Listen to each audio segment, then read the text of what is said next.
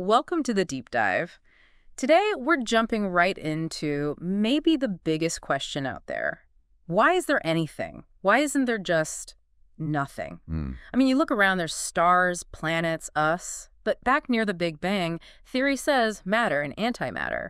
Its sort of opposite twin should have appeared in perfect balance. Right. Equal amounts. And these twins, well, they don't get along. Exactly. Opposite charges, same mass.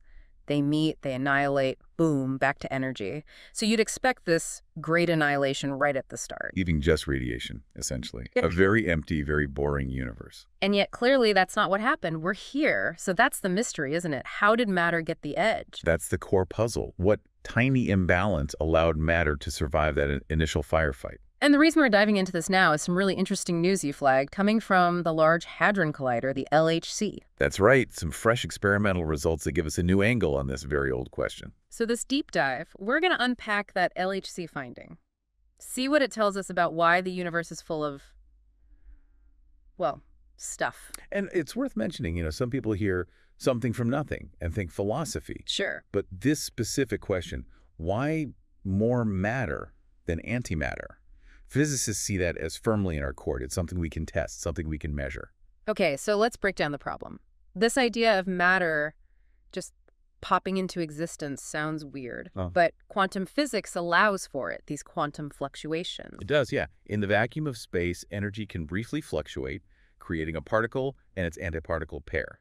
Something and its opposite, pairing from nothing. But critically, it's always a pair. Equal amounts. Always balanced, exactly. Yeah. You start with zero net charge, zero net everything else important, and you end up with zero net charge. The matter cancels the antimatter in that sense. Okay, but then comes the annihilation problem again. They appear together, they meet.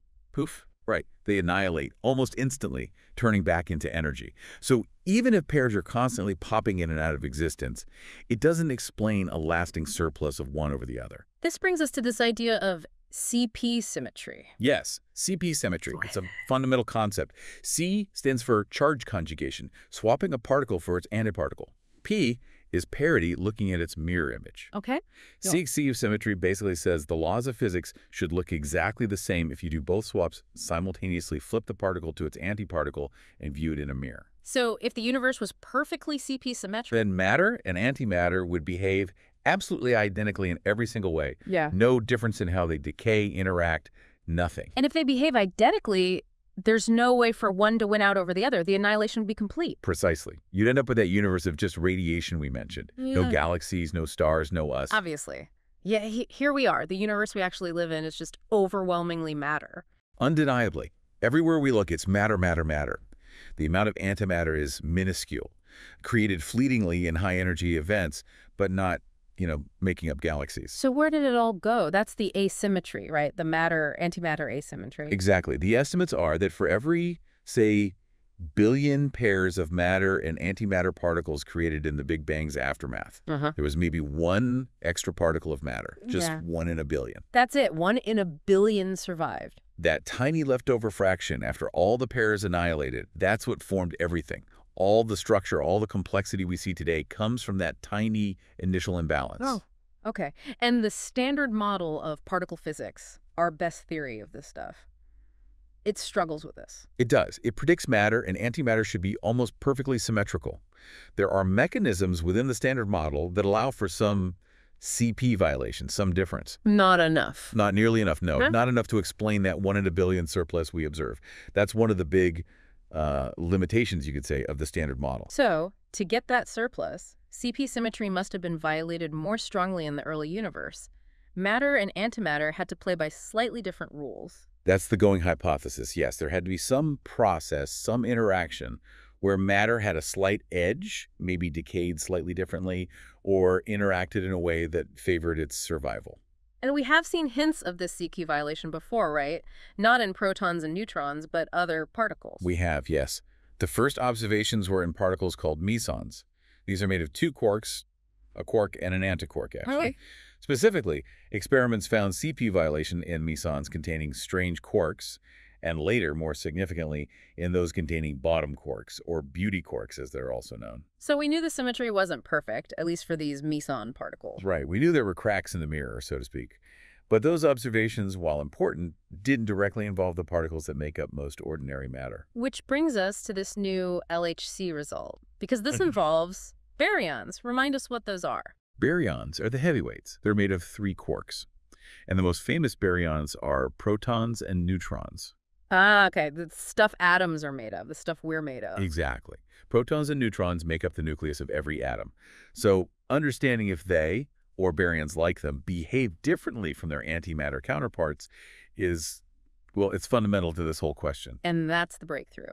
The LHCb experiment at CERN found CP violation in baryons. For the first time, yes. Specifically in baryons containing a bottom quark. This is a landmark result. Okay, tell us about the LHC first. How does it even make these particles? Right, so the LHC is this huge 27-kilometer ring underground. It accelerates beams of protons incredibly close to the speed of light, and then smashes them together head-on. The energy released in these collisions is immense, and it creates a whole shower of exotic short-lived particles, including these bottom baryons. And LHCb, the B is for bottom. It's designed to look at those. Precisely. It's one of the main experiments of the LHC, and its specialty is studying particles containing bottom or beauty quarks, hunting for exactly these kinds of matter-antimatter differences. So what specific decay, what process were they watching? They were looking very carefully at a specific decay of a bottom baryon called the lambda B0, and its antiparticle, the anti-lambda B0. Okay. This particle, or antiparticle, decays into several other particles, a proton, or antiproton, a kaon, and 2 pions. They measured how often the baryon decayed this way compared to how often the antibaryon decayed the same way. So comparing rates, did matter decay differently than antimatter? They found a difference, yes. About a 2.5% difference in the decay patterns between the matter lambda B and the antimatter version. 2.5%. Sounds small. It is small, but crucially, the statistical significance is very high. They reported it at 5.2 sigma. And 5 sigma is the magic number in particle physics, the threshold for discovery. It generally is, yes. It means the probability of this result being just a random fluke, a statistical bump, is less than 1 in several million. It's considered solid evidence. Wow. Okay, so This is real. Baryons related to protons and neutrons do show CP violation. What's the big picture implication? It's huge. It's the first direct evidence that the fundamental building blocks of ordinary matter, these 3 quark particles, don't behave identically to their antimatter counterparts. So the asymmetry isn't just in those less common mesons. Exactly. It suggests this might be a more general property. If bottom baryons violate CP symmetry, it makes it much more plausible that protons and neutrons themselves might have subtle differences from antiprotons and antineutrons, perhaps through processes that were important in the early universe. It hints that the very stuff we're made of has this built-in bias. That's the exciting possibility, yes. A fundamental asymmetry that could explain why matter won out.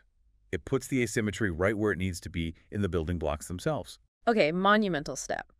But does this 2.5% difference in this one specific decay, does that solve the whole puzzle? Is that enough asymmetry to explain the 1 in a billion cosmic surplus?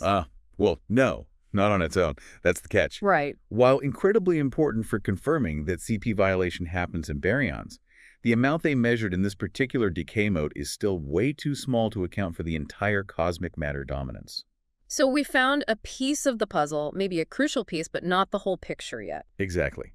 There must be other sources of CP violation out there. Or perhaps this effect was much stronger under the extreme conditions of the early universe. Or maybe both. So the search continues. Where else are physicists looking for this missing asymmetry? A lot of focus now is on the lepton sector. That's particles like electrons and, crucially, neutrinos. Neutrinos, those weird ghost particles. Those are the ones. They come in 3 types or flavors, and they can change or oscillate between these flavors as they travel. There's a strong theoretical motivation and some tentative experimental hints that CP symmetry might be violated in these neutrino oscillations, that neutrinos might oscillate slightly differently than antineutrinos. And finding that could be the key. It could be a very significant part of the answer, yes. There are major experiments currently running and being built specifically to measure this with high precision. Things like NOVIA and the upcoming DON experiment at Fermilab in the US. Right. And T2K and the next generation Hyperkamiokande experiment in Japan. They're all gunning for neutrino CP violation. And what if even the neutrinos don't provide enough asymmetry? What happens then? Well, then we'd likely need to seriously consider physics beyond the standard model. Ah, the new physics. Maybe they're undiscovered particles, maybe new forces, maybe extra dimensions, things not currently in our theories that could provide the necessary amount of CP violation way back near the Big Bang. This LHCb result is vital because it confirms a mechanism within reach of the standard model, but the scale still seems off. Okay, so let's wrap this up. The big news is this LHC discovery, finding for the first time that baryons, the family, including protons and neutrons, don't behave quite the same as their antimatter twins. CP violation confirmed in the building blocks. That's the key takeaway. Yeah. It shows a fundamental asymmetry right where it counts, in the components of matter itself. It's not the full answer to the why is there something question. But a massive step forward. A really significant step, yes. It validates a core idea about why matter might have survived the early universe. It tells us the mirror between matter and antimatter is definitely cracked, even for the stuff we're made of. It really is profound when you stop and think about it. This tiny, subtle difference in how fundamental particles decay, and the entire universe hinges on it. Makes you wonder, doesn't it? If there's this asymmetry, what other subtle differences, what other hidden rules might be governing reality that we just haven't uncovered yet? What else is out there? It's a fantastic question. And it highlights that science is this ongoing process of peeling back layers, constantly seeking a deeper understanding of, well, of everything. The quest definitely continues. A quest to understand why we even exist, to ask the question. Thanks for walking us through this deep dive today.